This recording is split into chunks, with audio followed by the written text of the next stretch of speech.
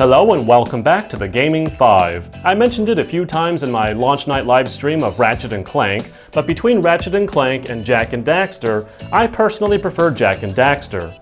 This doesn't factor into my review. Or does it? Naughty Dog.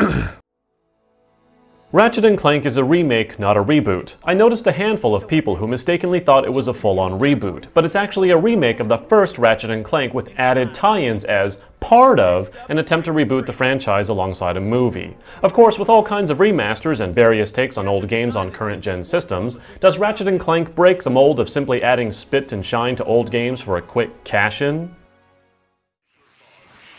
And I might just have to leave you dangling on that answer, because first is the absolutely and utterly joyful cacophony of the massively expanded weaponry at Ratchet's disposal. Sure, you could call it a shooter, but it's an action platforming shooter. This means it's not about aiming precision, but about making a cartoony mess. And boy does the weaponry deliver. It takes a little bit of time to get to the juicy things like the Groovatron. And yes, it makes bosses dance too, but there's no way you won't find a favorite weapon. Moving into the action platformer part comes something of a nostalgia trip. The classic formula of platforming finds you doing what might be considered generic in the modern day, but feels like a trip down memory lane. While this also demonstrates how far we've come from the jump from this ledge to that platform formula by posing so little platforming challenge that it makes Mario look like the Dark Souls of platforming, there's no denying it's still good fun.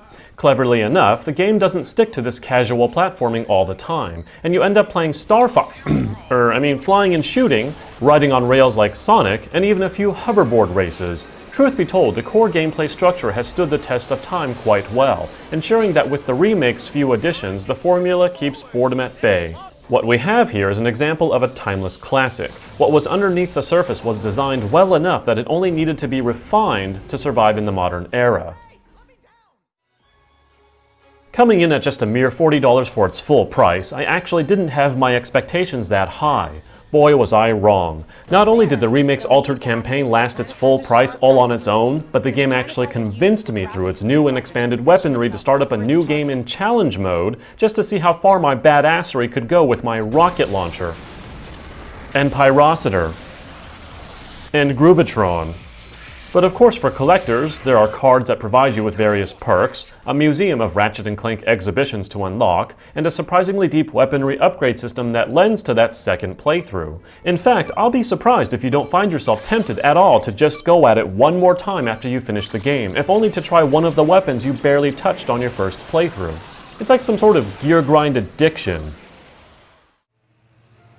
The standards with which a cartoon-based style can be pushed into the realm of reality has been raised. Normally, one can safely say a remake shares some visual basis with its original. That is not the case here, and it is clear that this game has been entirely rebuilt from the ground up for the PlayStation 4. I even looked for some shortcuts or some evidence of old, but none was to be found. This is truly a colorful and delightful feast for the eyes, though its near perfection comes at one frequent cost: the frame rate. For a game that's already running at 30 frames per second, I find frame rate dips at this point to be fairly unacceptable in terms of optimization, but unfortunately the game does dip regularly when you decide it's time to go big or go home. In terms of its presentational values, its Saturday morning cartoon humor may not be for everyone, but even if it is, its often contrived yet constant use can become a little overbearing. Not everything has to be funny, and it could have been dialed back a bit without at all losing its lighthearted and smirk-inducing tone. The word remake usually has a bad connotation or lowered expectations in general. Fortunately, Ratchet & Clank entirely curbs that stereotype and is easily one of the finest examples of how to do a remake. It's rebuilt from the ground up. It plays like a classic, but looks like it belongs at the forefront of the modern era. When that visual appearance just so happens to be a cartoon-based style, points have to be awarded for the obvious tons of tender loving care bringing it to life in an industry that's all about visual realism. Throw on the reduced price tag along with its enticingly replayable campaign, and it stands as the rubric for remakes. It does have a couple of niggles that could have been avoided, like the frame rate dips when trying too hard, and the unnecessarily forced Saturday morning cartoon humor that wears out its welcome. Still, any PlayStation 4 owner that even has a passing love for platforming owes themselves this purchase. I give Not Jak and Daxter a 9 out of 10. That's it for today. See you next time on the Gaming 5. I died once because I put my controller down to dance to my own Groovatron.